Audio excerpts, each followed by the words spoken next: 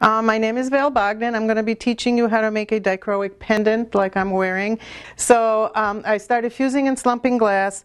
I got into dichroic glass, which is an absolutely amazing thing. It's a special metallic coating that goes on the glass, and as you see, all the different colors that just bounce off of it, it's beautiful stuff. So what we're going to start out doing is you're going to be given a little bag of pieces, scraps of dichroic glass, and you're going to put them together, and you can use white glue to glue them up, and then when it dries we stick it in the kiln and it'll come out looking like that. And then we have to decide if we want to make a pendant that's going to have wire around it to hold it up like that one, or if we're going to go the easy way and just put a pendant on that we glue on with E6000, or if we're going to make it a pocket. Well, living in the Northwoods definitely lends itself to art.